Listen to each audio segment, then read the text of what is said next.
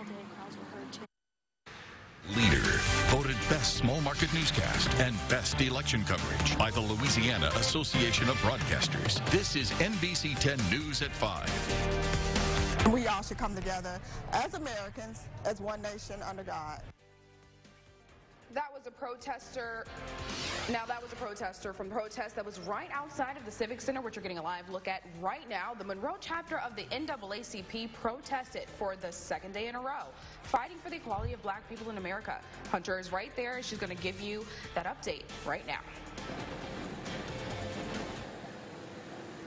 Jones. Well, protesters are protesting worldwide, and tonight we're going to start right here in Monroe, where the NAACP hosted another protest. They were hoping to spread the message that black people deserve to be treated fairly, and that's where we're finding Hunter Elise. Hunter, you talked to a lot of people today.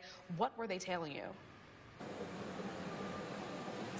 Yeah, Chelsea, people had been out here since about 2 p.m. and they actually just left about 5 or 10 minutes ago, but they had been out here all day long. They were chanting things like Black Lives Matter and I Can't Breathe. And it was a very emotional day for some as they shared personal experiences about the challenges they faced growing up.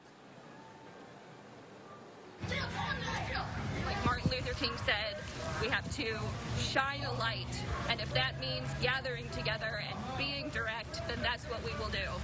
Hundreds gathered at the Monroe Civic Center to speak up and make their voice heard.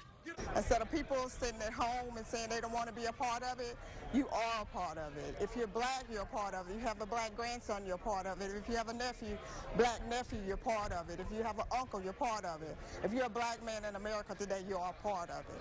If you're black, you're a part of it. Here as a white person to listen and to show support for the people of color in my community. And I'm here to do whatever it is that I can do to help. And they all said they want to see the same thing, change in America. The fact that lawyers have to go through so many years of law school and police officers go through 8 months at most is ridiculous. All these police officers are not bad.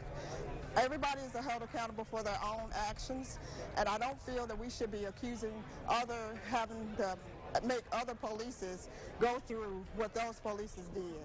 And the answer, according to some, the solution is a lot of hard work and a lot of white people having to take a long look at white supremacy in this country, at institutionalized racism.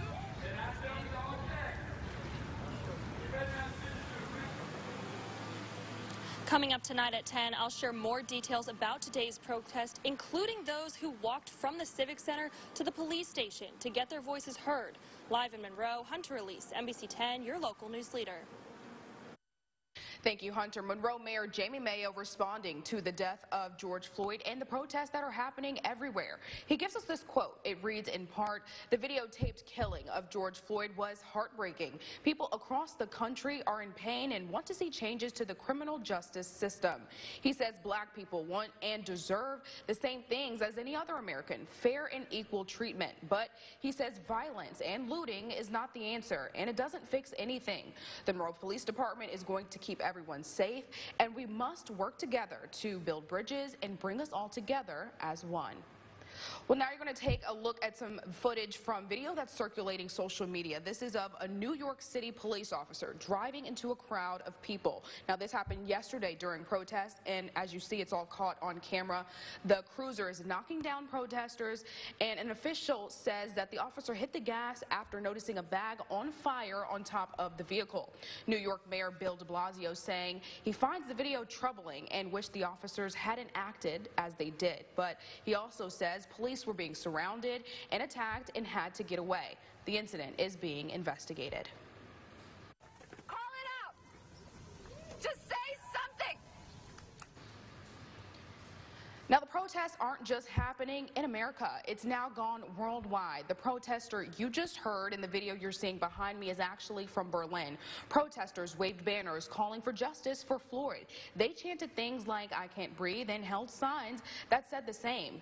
And in Iran, similar things are happening. In a small demonstration, as you're seeing right now, in Tehran, 6 Iranian students held posters right in front of the Swiss embassy, and they also held signs "Iranian with blacks." Now, this specific protest actually did occur yesterday.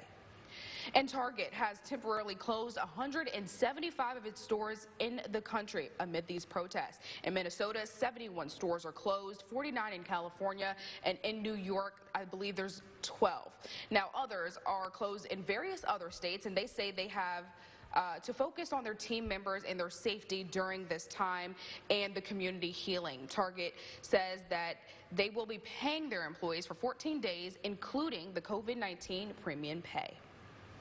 President Donald Trump saying that he will designate Antifa as a terrorist organization. Now, he tweeted today after Democrat and Republican officials blamed extremist groups and outsiders for being responsible for the violence across cities in America. Trump and Attorney General William Barr have recently said that anti-fascist organizers and anarchists were behind the violence following the death of George Floyd.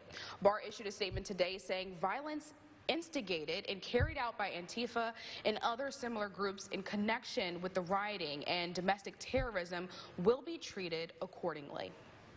Well, Atlanta's mayor is actually responding to that, accusing the president of making violent protests across the U.S. worse. Now, she's urging him to, quote, just stop talking. Trump has called people protesting the death of George Floyd in the past week thugs. He's also quoted to say things that, this quote, I should say, when the looting starts, the shooting starts. So Mayor Keisha Lance Bottoms is saying that his rhetoric isn't helping in any way.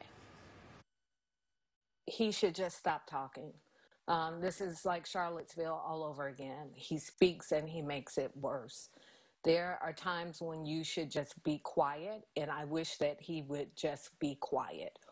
Or if he can't be silent, if there's somebody of good sense and good conscience in the White House, put him in front of a teleprompter and pray that he reads it and at least says the right things, because he is making it worse.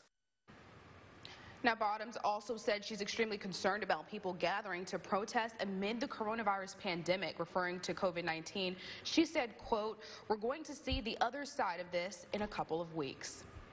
Former Vice President Joe Biden might have the strongest lead in American modern polling history since the presidency began. That's according to a new survey from ABC News and The Washington Post. Now, it gives Biden a 10-point lead over President Trump among registered voters. Now, that's an edge reflected in dozens of other polls collectively, and the data suggests Biden's better poised than any presidential challenger in decades. That said, the survey shows a 5-point lead for Biden among, quote, certain people to vote. It also indicates neither Trump or Biden has popularity ratings above 50%. Well, our astronauts that were sent into space yesterday, they've made it for a historic mission to the International Space Station. We're going to check in on that journey. And things are different, and there's no secret about that, but we're going to see how Mardi Gras and its traditions are living on during this pandemic. But, Brian, it feels like summer. It certainly does, and it's only going to get hotter from here, and we'll see the chance of rain returning eventually as well. We also have some tropical trouble we need to keep an eye on. All those details coming up when NBC 10 News at 5 continues.